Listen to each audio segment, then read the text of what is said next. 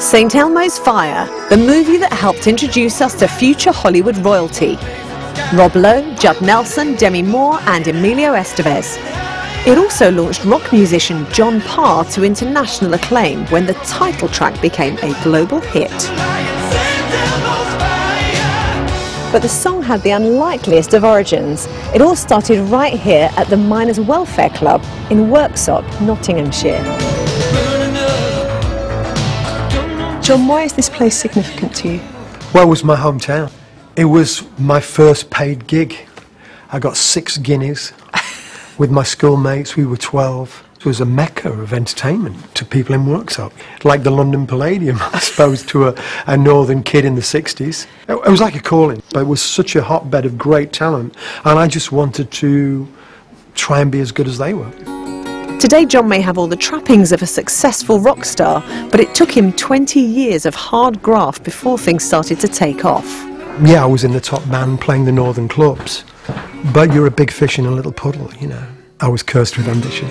Very painful, you know, something that's always out of your reach.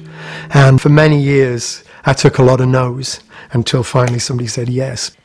Unable to secure a record deal for his band, John turned to songwriting. American artist Meat Loaf got in touch. Things started to happen pretty quick. Meat Loaf heard the stuff and wanted to work with me. Suddenly I'm in this, you know, Connecticut studio with Meat Loaf's band, and there's little old me from Worksop.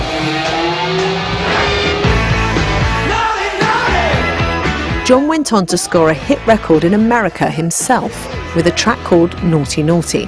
Then he got a call from Hollywood.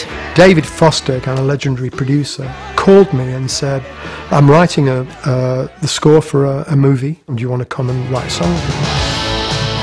David wanted John's help with the title track for St. Elmo's Fire. Together they wrote the music very quickly, but struggled with the lyrics.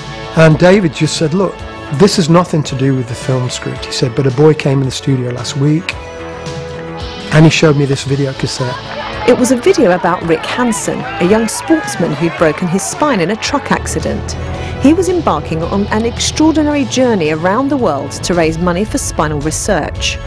Every time we reach an obstacle, we believe with all our heart that somehow, some way, there's a way around it or through it.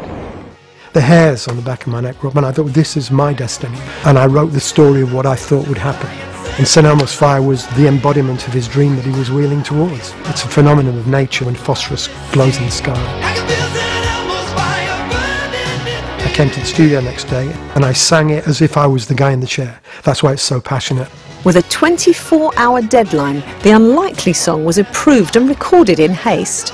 The cast were reluctantly recalled for the promo video. The actors definitely didn't want to be there with this guy to do this song. It's hilarious.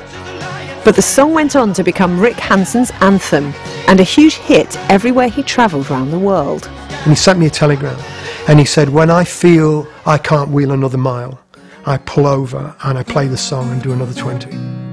Despite his success, John still lives locally, and joining him back in Worksop for a special one-show performance of his famous track are some of his old music mates. You don't see the writing on the wall. I believed in him because his songs, his music, the man himself, his persona. You've never seen anybody practice like John.